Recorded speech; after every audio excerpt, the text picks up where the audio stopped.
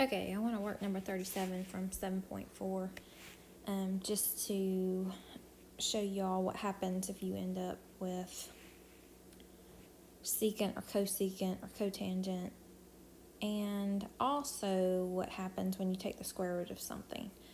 So if I'm going to solve for secant of theta here, the first thing I'm going to do is add 4 to both sides. So I've got 3 times the secant squared of theta equals 4. Then I'm going to divide both sides by 3, so I get secant squared of theta equals 4 over 3. All right, now I want secant by itself, so I'm going to take the square root of both sides. And remember that when you take the square root of both sides in an equation, so that's going to give me secant of theta. On the other side, I'm going to get the positive and the negative values of the square root of 4 over 3. Now I can clean that up. We know the square root of 4 is 2, and so I've got the square root of 3 on the bottom. That doesn't simplify. Now, if I'm looking at this, I'm thinking secant of theta. You don't even have that button on your calculator, but you know that the secant of theta, its reciprocal is cosine. So if I'm looking at this, I'm thinking, well, the cosine of theta is going to be the reciprocal of that. So that's going to be the positive or negative, and then I'm just going to take the reciprocal of that, which is the square root of 3 over 2. Now, you should recognize this. You know, if I'm looking for the angles of cosine that equal the square root of 3 over 2, well, you know that's 30 degrees, or pi over 6, all right? But the problem is I've got to find all solutions.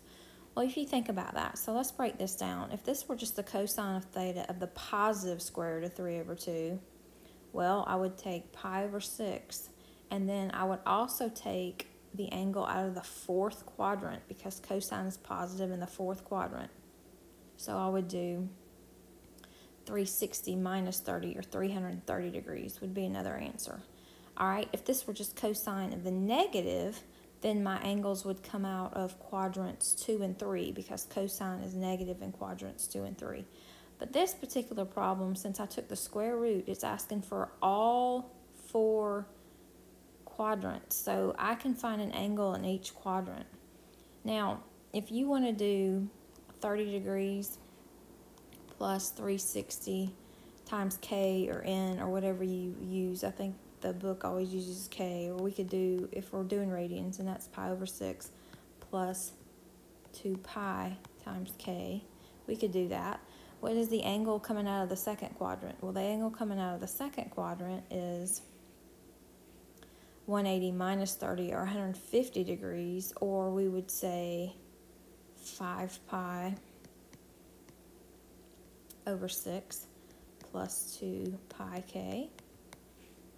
All right, then let's think, and so I'm going to do 150 degrees plus 360 k, or in radians.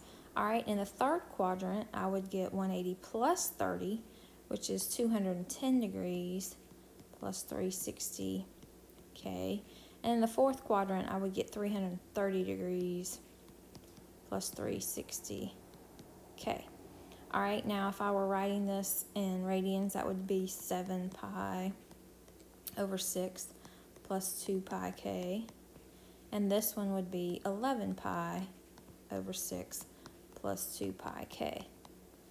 Now, if you're wondering how the answers, they are only going to give you 2 answers, because they're going to simplify this. And you got to think about that in the quadrants. All right, so we've got 30 degrees over here. Let's say it's about right there. Well, the 210 degrees is right there.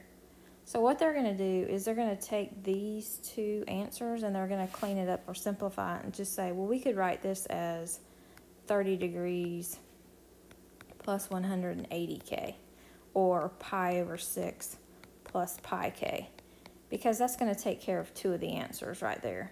And then the same thing with the 150 and the 330. I could take care of both of those answers just by using the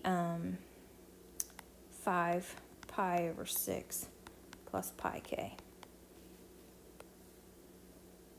So you can write it either way.